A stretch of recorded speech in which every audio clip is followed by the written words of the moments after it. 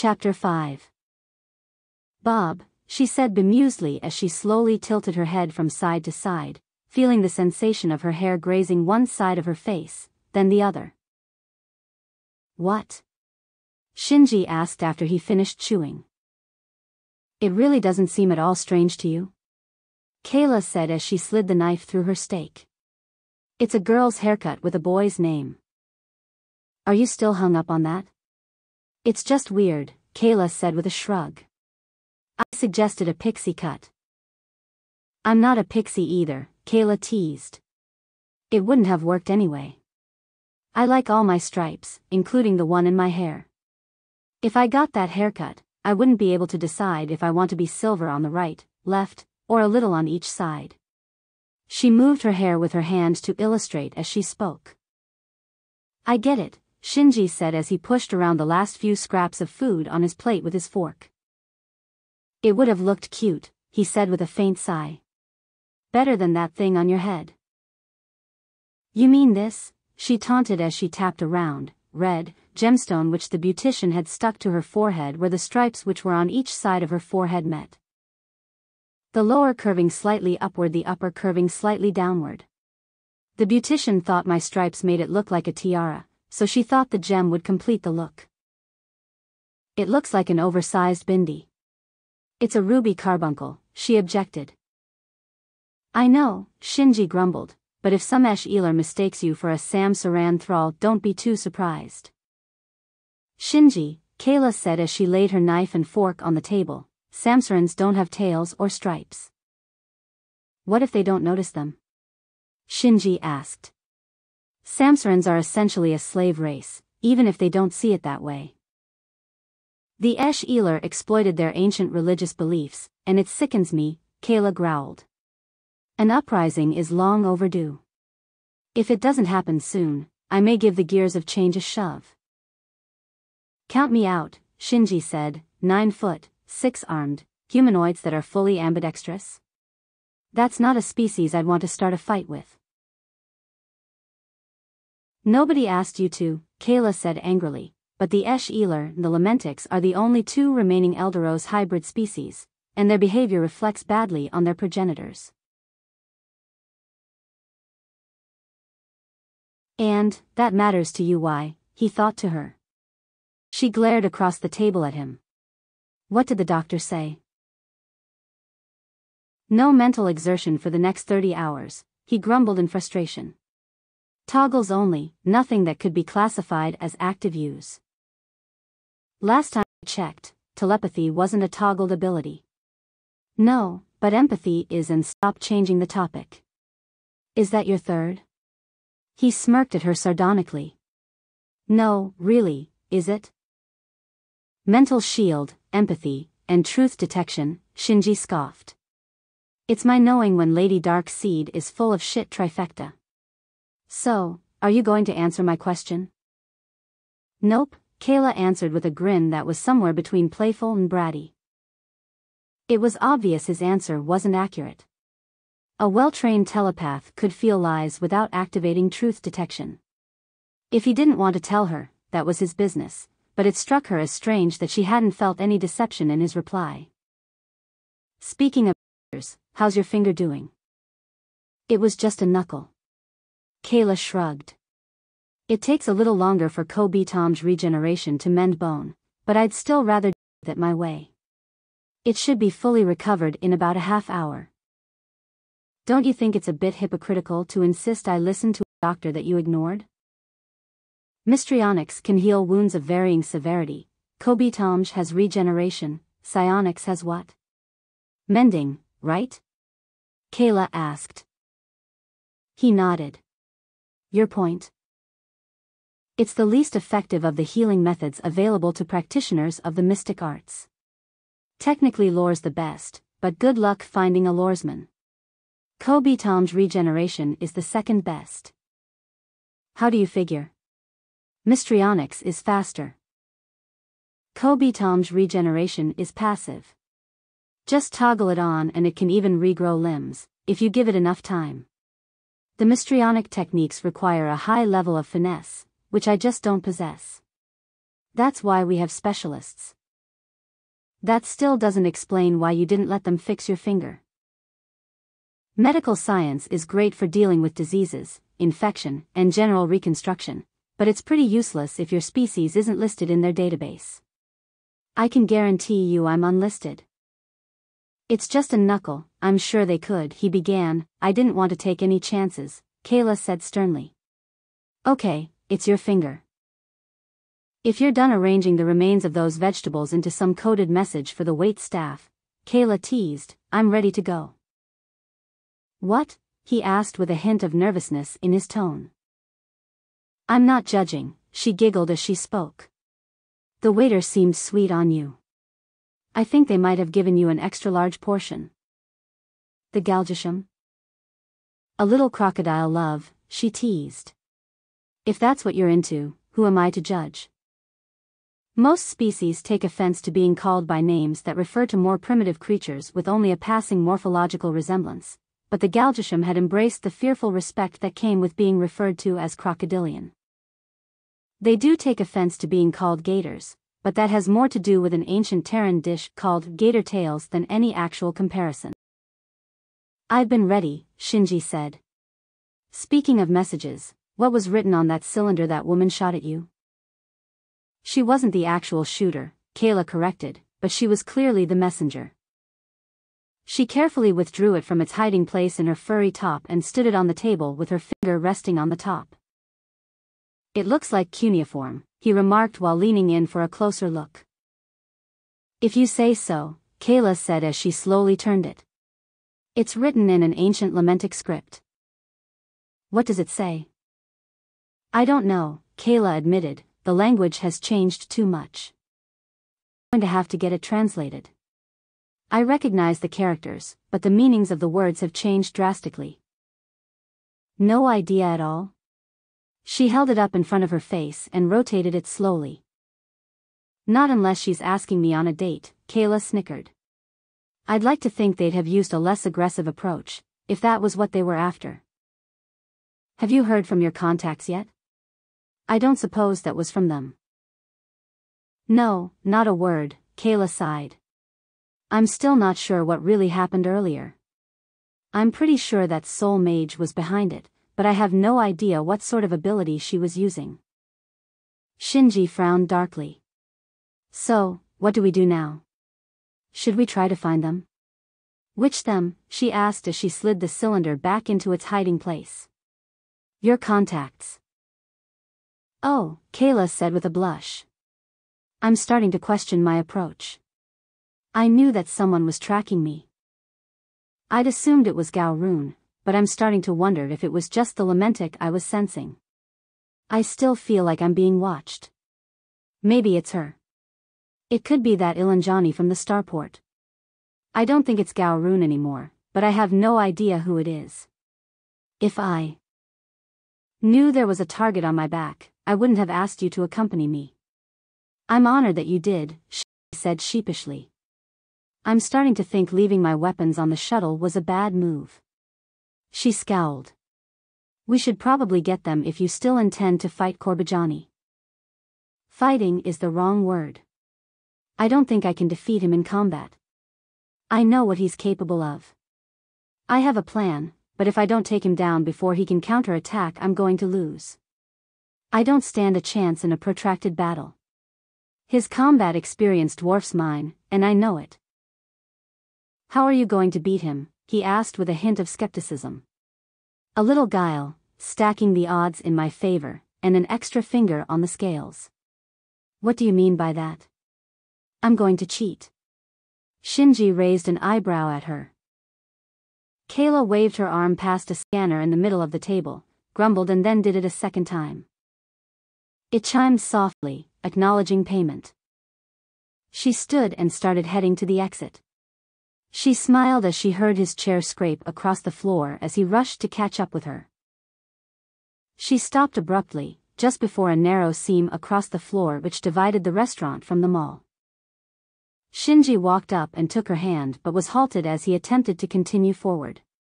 Her tail shot out in front of him, and her left hand held him fast. Her knuckles still ached slightly from the pressure she was exerting on his hand. What's wrong? he asked softly. Déjà vu. What? It's like déjà vu, but more like a recollection than things just seeming familiar. It's probably nothing, he balked. My combat empathy has never led me astray, and right now it's screaming louder than it ever has before. Just wait here with me for a minute. Please. Kayla stood motionless as she studied the movements of the vast assortment of people walking through the mall, looking for patterns.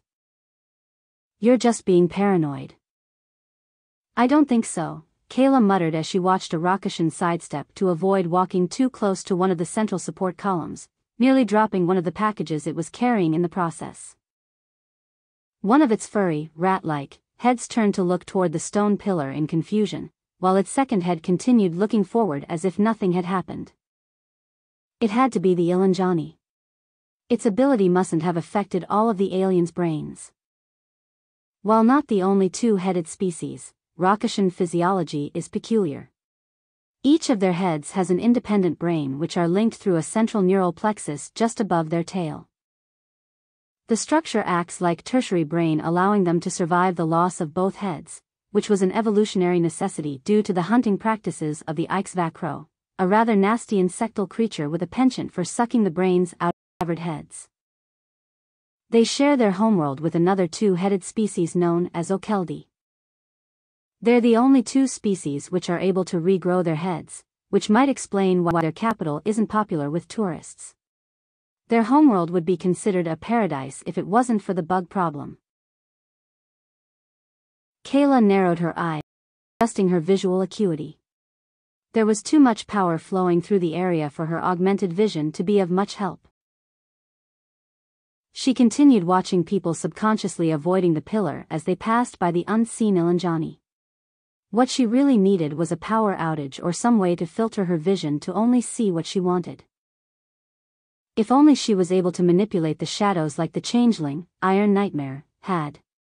She silently scolded herself for not seeing it earlier. What are we waiting for? Shinji asked. When the top floor collapsed, how long did it burn? A few weeks. Why? With the collapse of the upper floor, there was no possible way they could have cleaned out all the soot. She didn't need a power failure or some mystical force to generate a little shade. Lady Darkseid, Shinji grumbled softly, if you're convinced someone's after you, why are we just standing here? When you set a trap, Kayla said as she surveyed the crowd, you don't chase an animal away from the trip line or pull on the cord until they've stepped into the snare. It's the same here. They're waiting. Who? She squinted, allowing her eyelashes to diminish the light slightly as she focused her will and reached out to the natural forces around her. There's a Mangani sitting diagonally to our left, about 20 feet from us, that's pretending to be reading a book. He obviously doesn't know the language it's written in. He's turning the pages in the wrong direction. Straight ahead and a little to the right, by the hat seller's booth, there's a Daenaric who's never taken their eyes off us while browsing. About 10 yards to their right, there's a black Gorgalian shopping for daggers too small in relation to the size of their hands. There's a Kimseti in front of a feed store on the right. It looks like they're resting, but the muscles in their wings and legs are tensed. There are also 4 identical robed Darians which look like holograms. One of them might be real. There are a couple others including a Shega and a Zaman who seem suspicious, but I'm not sure yet. Straight ahead, a touch to the left, there's an Okeldi wearing dark glasses on their false head, but that's not all. The Udbar sniper that fired that cylinder toward us earlier is standing next to a column on the next level. They're just standing there with their rifle, and don't seem to be concerned about being noticed. As if that's not enough to worry about, there are 3 Dareth 1 floor up on the left leaning against the railing who seem to just be people watching, and I'm pretty sure there's an Ilanjani by that column over there. Kayla motioned with the tip of her tail as she concluded her assessment. Kayla prepared to wall off her telepathic abilities as she had done when she'd fought Iron Nightmare on the ancient Eldoron homeworld. That many, Shinji whispered while trembling slightly. What should we do? Should I go back inside and contact security? The janitorial staff would be more helpful. No, really, Is there anything I can do? Sure, she chuckled softly. You keep the 5 on the left busy, while I take care of the 5 on the right. I think we may need a recount. Just go inside and stay out of sight. I can help, he quietly insisted through bared teeth. Don't dismiss me like that. I'm a top-rated Shadow Brigade psionicist. Just tell me what we're up against. Tell me what you need me to do. It's too dangerous, Kayla scolded. If they manage to get into your head and turn you against me.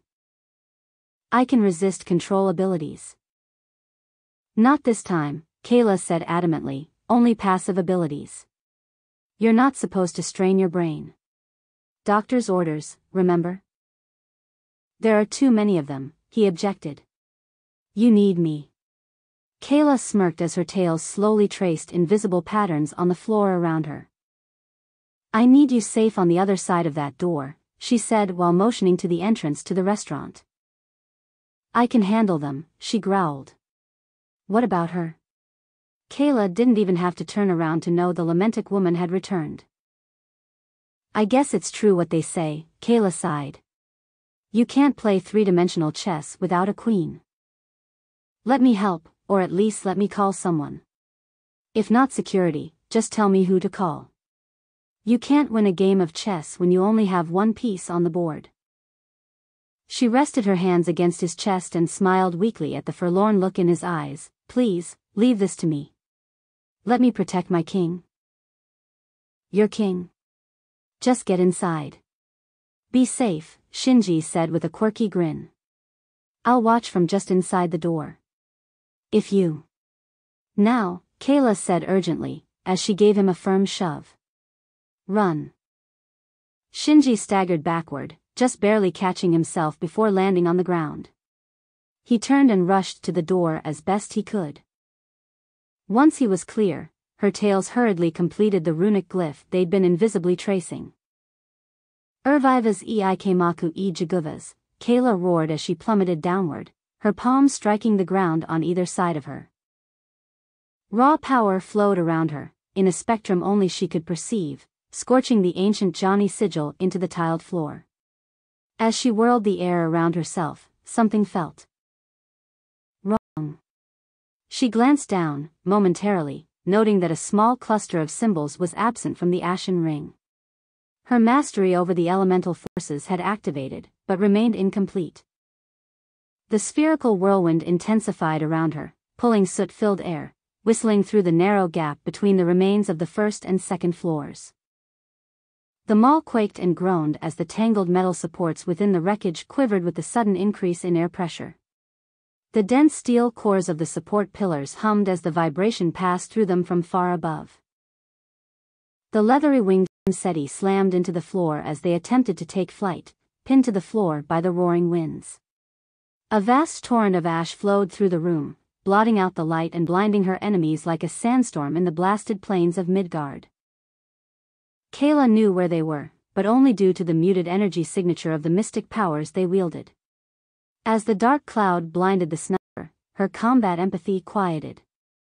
His bloodlust which had been compromising her ability to recognize more immediate threats. She suspected that he had no intention of actually firing. More likely, his purpose was to throw her combat instincts into chaos. Her mental shielding quivered as the enemy psionicists attempted to infiltrate her mind. While unable to see its source, she saw a faint wispy stream of blue energy passing toward the Monguni, who charged at her without a moment of hesitation. The Monguni were the descendants of the inhabitants of the first Ark ship used to evacuate the ancient Terran homeworld.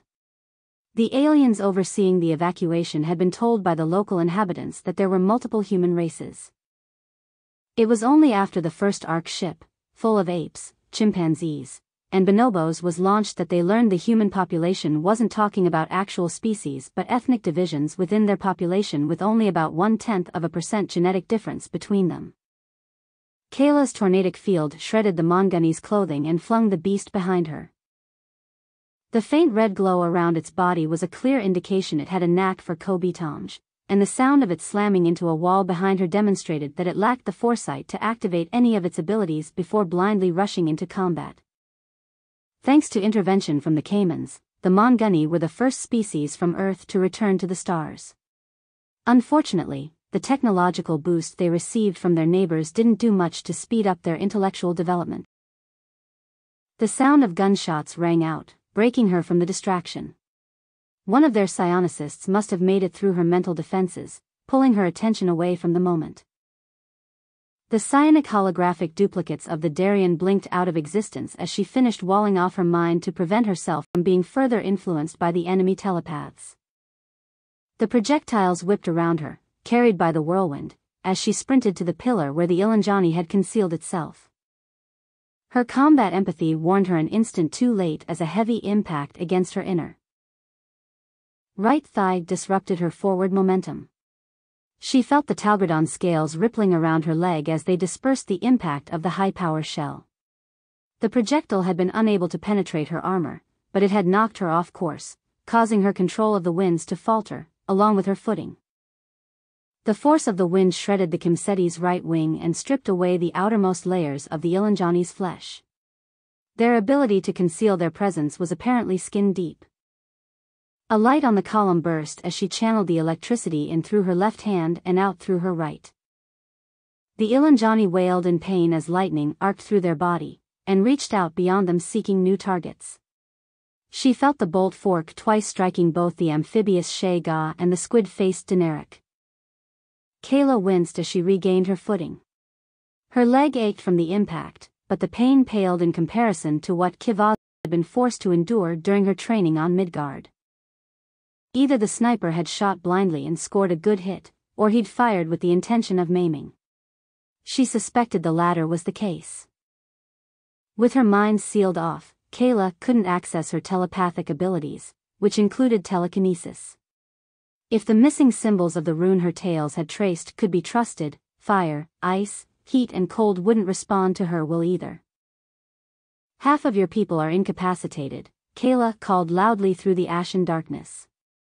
"If you value their lives, give the order and I'll allow them to withdraw without further loss of life." The sound of her voice echoed through the room, allowing her to pinpoint their locations. She had no expectation that they'd consider her offer. I didn't have a history of valuing sentient life, regardless of what their brochures claimed. One of her brown tails constricted around the Kimseti's neck, as the other withdrew a dagger from their belt. "If you're unwilling to," the Okeldi began to say, as the knife whistled past him and embedded itself in the Darian's throat. She heard the faint crunching sound of the Kimseti's neck snapping between the desperate gurgling sounds of the telepath's final breaths. "Mercy is not weakness," Kayla chuckled mirthlessly as the ash began to settle. The Okeldi pointed at her and yelled, "Kill her." "I'm not with them," the Gorgalian said as he held up his hands in front of himself. She suspected he was lying, but at least that left her with one less opponent. The Manguni was back on his feet, having shaken off the impact of being hurled into the wall. She could hear the Shega and Daenerys stirring somewhere behind her.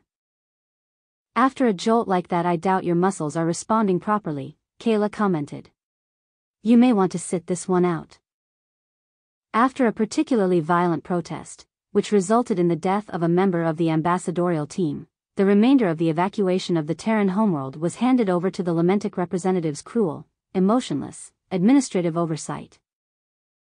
She struggled against the new distraction. She'd walled off her mind from mental intrusion, so it had to be something else. She spun around to look at the Shega and Daenerys, but they were scampering away. "It's you, isn't it?" Kayla said without turning around. "Is this some new mystrionic ability you developed on your own, or some strange gift? I can't be reached with mental abilities right now, and Kobe Tomj doesn't work like this." She heard the faint raspy sound of the sniper chambering another round.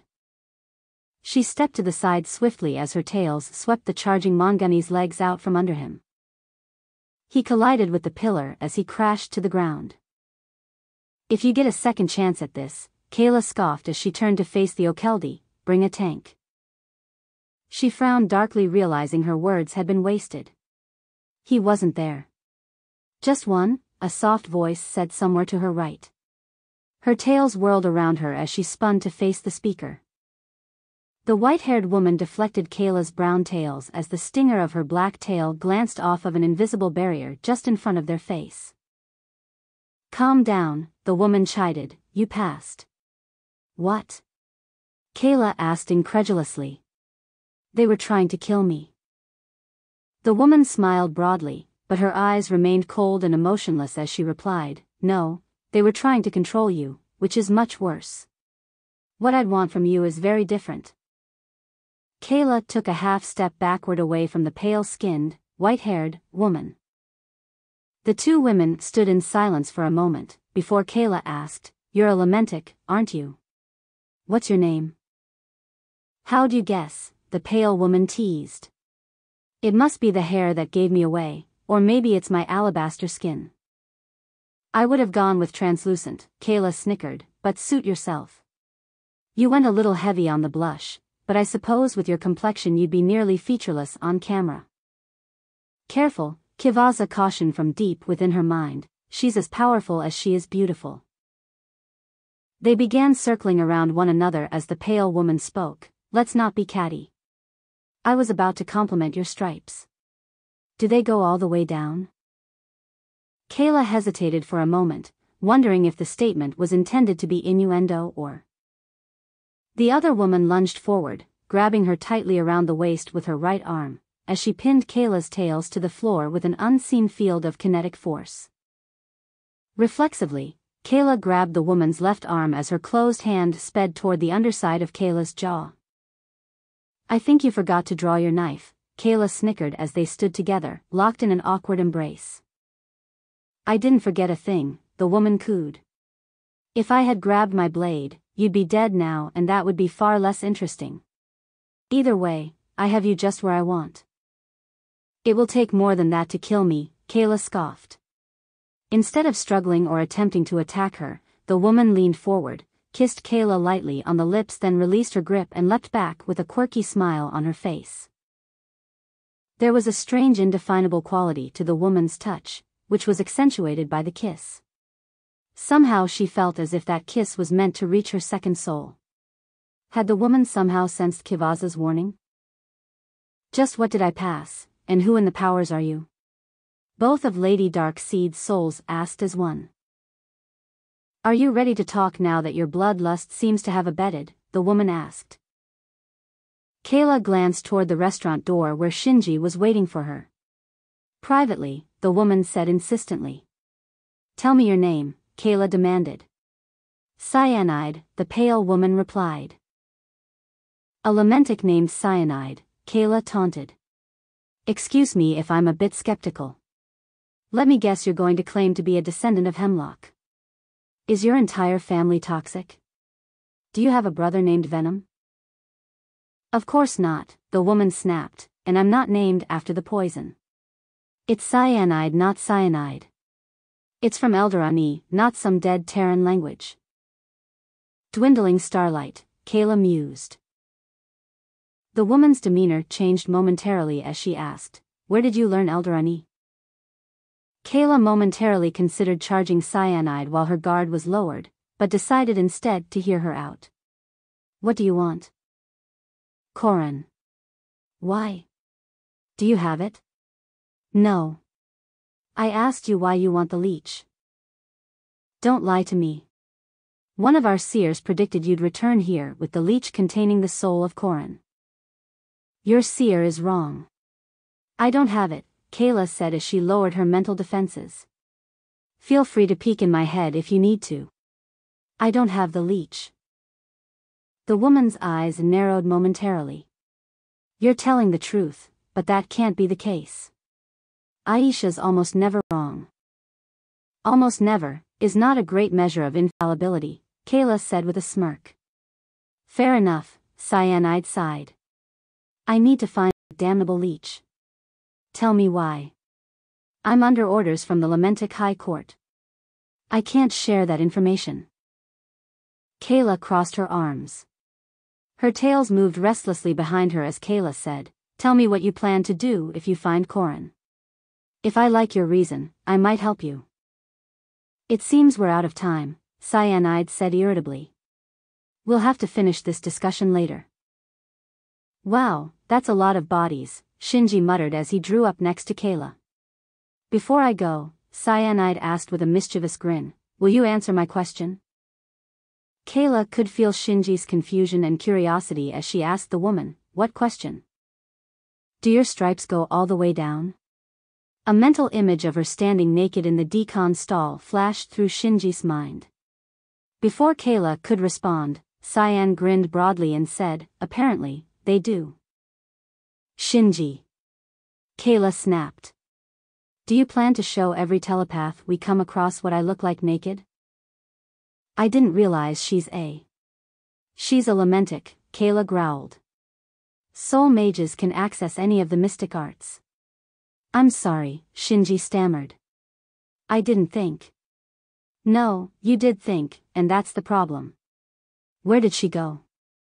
Shinji asked. I didn't even see her leave. Speaking of leaving, let's go before the cleanup crew gets here.